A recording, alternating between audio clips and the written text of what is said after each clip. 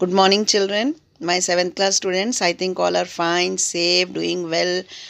All the children who have doubts can come to clarify your doubts in the class. Okay, so today we are going to start the 5th lesson, a trip to Andaman. So we all know that Andaman, it is an island. Island is the land which is covered by water on all the four sides. Okay, so here explain जो lesson जिस लड़के ने explain किया he is a little boy. Okay, सो उनकी family he went to a trip to Andaman with his family members, Andaman island. Then he describes the place, his journey, how he went, कहाँ से कहाँ गए, कैसा गए, कौन सी एक्सप्रेस पकड़ के गए, कैसे शिप में गए, वहाँ पहुँचने के बाद क्या क्या देखे उन लोगों ने, क्या एंजॉय किया, कौन से राइड्स पे बैठे, everything he will explain this in this lesson which I am going to tell you. Okay, so he says that he and his sister liked the trip to the Andaman. Okay, तो बहुत पसंद आया उनको ये trip. So his father, he has taken the family, okay, on 25th of April, यानी summer vacation में. ठीक है, they went to Chennai by the Pinakini Express from Vijayawada and from there he boarded a ship in the evening. पहले वो लोग कहाँ गए, उनकी प्लेस से they went to Chennai, वहाँ से पिनाकिनी एक्सप्रेस से विजयवाड़ा गए, विजयवाड़ा से वहाँ पे मालूम है आप लोगों को वहाँ पे एक शिपयार्ड है, वहाँ से वो लोग शिप में इवनिंग में बोर्ड करे, बोर्ड करना यानी बैठ गए, फिर वहाँ से they started going to Andaman. सो वहाँ पे जाने के बाद फर्स्ट ऑफ ऑल वो शिप को देख के बहुत सरप्राइज हो गया था वो लड़का, छोटा सा लड़का, क्योंकि द शिप वॉज 4 स्टोरेड, यानी उसको एक 4 स्टोरेड बिल्डिंग थी, इतनी बड़ी शिप थी वो.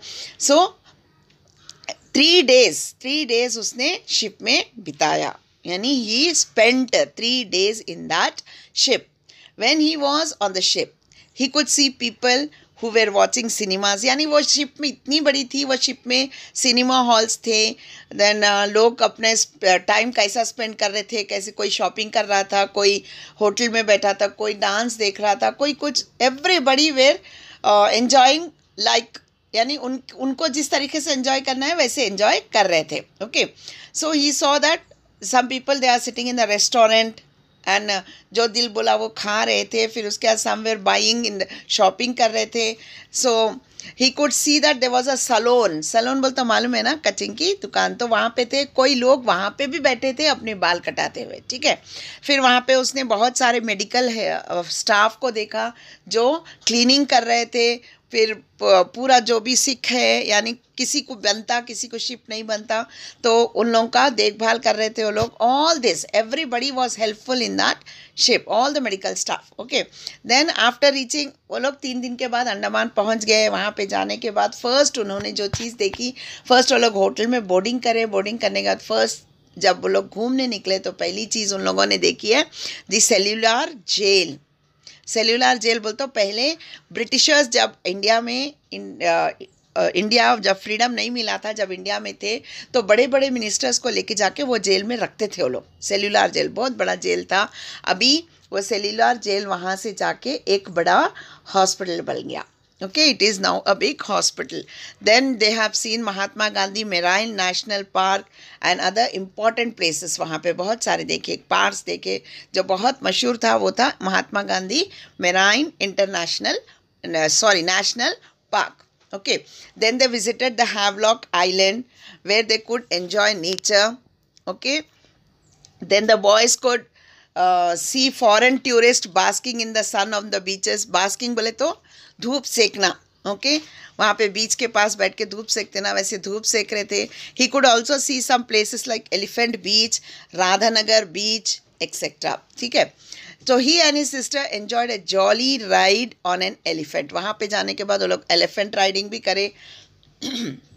The writer cherished the memories of the great fun they had and he would never forget his trip to Andaman. तो ये सारी चीज़ें उन्होंने देखा जब अंडमान से वो लोग वापस आ गए. तो this child, a small boy, he could not forget the trip where he went. यानी अंडमान को जो गया था, वहाँ पे जो एंजॉय किया उसने, वो सारी चीज़ें उसको याद थी. and he could not forget the trip to Andaman. So this is all about the trip to Andaman. So I'm going to give you the difficult words and meanings also, children, which I'm going to explain you after this lesson. You all have to read the lesson and try to understand it. Okay, children. Thank you. Have a nice